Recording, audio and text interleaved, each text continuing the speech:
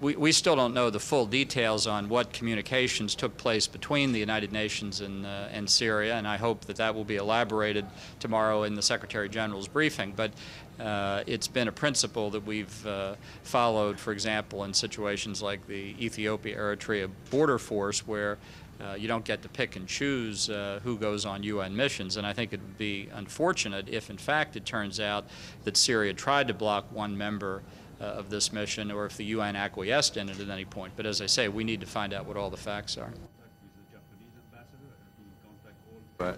Respond to that. I think the government of Syria is as much responsible as Hezbollah, being a principal financier and supplier of Hezbollah. But that's the kind of rhetoric we've come to expect from the Syrians. You called it genocide.